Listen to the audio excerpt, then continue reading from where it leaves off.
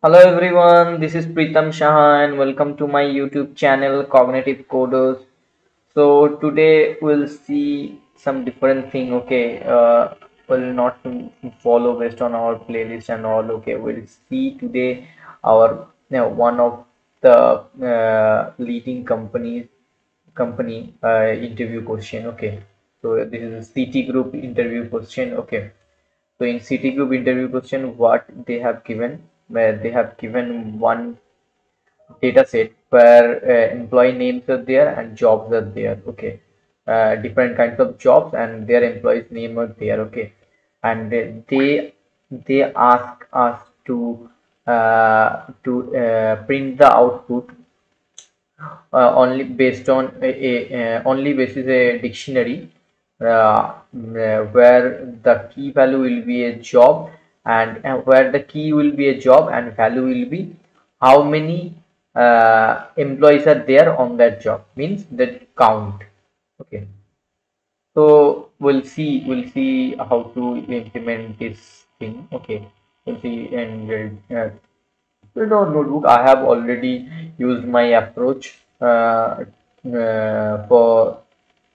implementing this logic. Okay, so you guys, if you guys are thinking we can solve it in different approach, you can also think your approach on this video link. Okay, so whatever file they have given us, I have already downloaded and the same file I'm using here. Okay, so you can see there is name and job. Here also the same thing, name and job. Okay, so this file I have already uploaded here. So see, this is a CSV file. So here the employee names are there and their jobs are there. Okay, someone is banker, someone is designer, someone is pilot. Okay, so from here I need to extract. From here I need to extract the jobs first. Okay, so how many different kinds of jobs are there, that I need to first specify.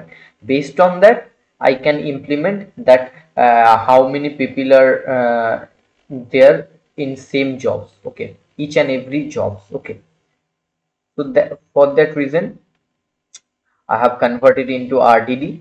Uh, okay, when I am converting into RDD, you can see uh, each and every employee name, it is coming as a name, and each and every job, it is coming in a job. Okay, it's coming in a list, so that I can take it in the iteration. It will be helpful for me. So now what I am doing, I'm taking one dictionary to my dictionary layout. So after that I'm also taking one list for the iteration purpose. Okay, so first what I'm doing, then first I'm using the for loop on the RDD list. Okay, so in RDD list each and every job, means first first index element means the job. Okay, this is the zeroth index element, zero index element, and this is the first index element. So I'm considering the first index element and putting it in our list. If it is not exist, okay, so after that what I am doing, uh,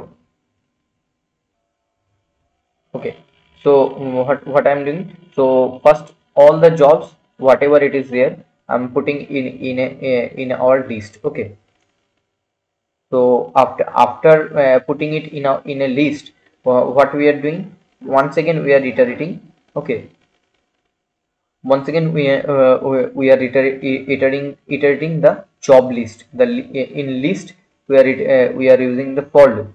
So from there what we are checking, if I not in D, if if the job is not exist in the dictionary, then we are putting it in the dictionary and counting it as a one.